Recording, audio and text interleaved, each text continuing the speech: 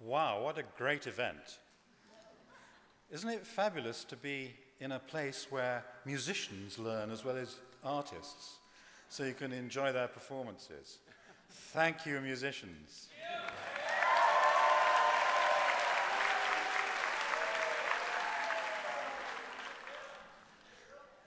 Yeah, for me, it's pretty amazing to get this honor because I studied in London, graduating in 1965, and at that time they didn't give degrees, so we just worked really hard to get our stuff together for our end-of-year show, and then they gave us a bit of paper and we went off to the pub. So to have an honorary doctorate seems just great, thank you!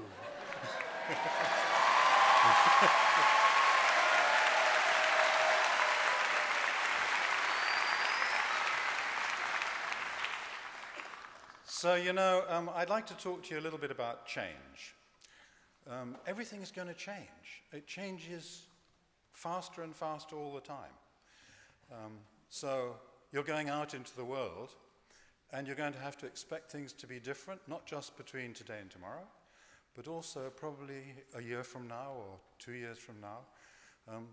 The thing that's great about that is that you as creative people are so well equipped to deal with that change, because the creative element of your life means that you're able to think of new things, come up with new ideas, using the power of your learning by doing as well as your learning by thinking, using the power of your ability to have a new concept, have an aha moment, to remember that it's possible to do really anything if you think about it and you believe in your intuition and you use that. So as the change comes at you, I think you are the people who are going to be best equipped to handle it.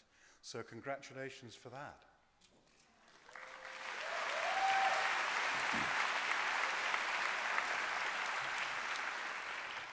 I want to tell you a little personal story about a moment in life when change happened to me in a rather dramatic way.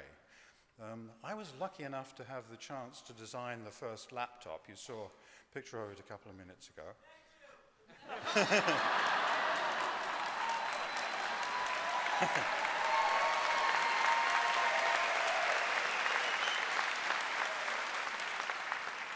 The company was actually started by a guy called John Ellenby, and he was working at Xerox PARC at the time. And then he had a conversation with a gentleman in the White House, always kept secret, job very secret. And this guy had this huge desk behind him, which was full of computing equipment. It was an enormous computer the size of a large desk. And he said, what I need in my job is to take everything that computer does and to be able to put it into half my briefcase so I can take it with me. So that became the brief for our project. And we started working on that with an amazing little New Start company, a team of people. I found a great engineer to work with me. I did the industrial design. They had people doing the new hardware and making everything smaller. It was really amazingly exciting. And I felt really proud. I'd been practicing design for 15 years by then. I felt, that my skill was sort of well developed. And I got into doing all the details of the physical form. We made the enclosure out of magnesium so it would be very robust. And we were able to incorporate a new graphic display, which was unusual, wasn't there at the time. This was before the IBM PC. It was 4 years before the Macintosh computer, so it was pretty early. And we managed to do all these new things. So after about a year and a bit working on this thing as my major project, I was given the first prototype. It was number 11, actually, to take home to use myself. And I was tremendously excited and also really proud. So I took this thing home and I plugged it in, and I opened the screen and started work. And the terrible thing happened, because, for those first 5 minutes, I was really proud of all the work I'd done, and I was thinking about how I designed the latches and the hinge and the way everything was physically. But I felt myself being sucked down into this strange world, the other side of the screen, where everything was in the software, and my interactions, my pleasures, my frustrations, everything that was important was in that virtual world. And so I thought, hey, what's the matter here? I mean, I spent a year and a quarter designing this thing, and I only get to enjoy it for 5 minutes. And the rest of the day is spent thinking about how to interact with the virtual technology. So, something has to change. And the idea that that proved to me was that I had to change, instead of just doing physical design, I had to learn how to design in the digital world, how to do interaction design. And it was a really great moment of change. And I think welcoming that kind of change into your lives in the future will be something that will be very important, both to recognize, but also to be able to act on. And I think you'll be brilliant at acting on it. So congratulations for that.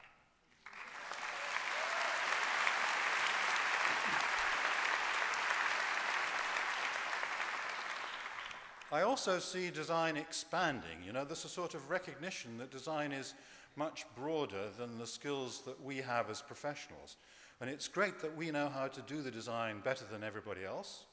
But there are design elements that are being recognized as having value, both sides of our skills, really. I mean, the design awareness, which helps people to choose things.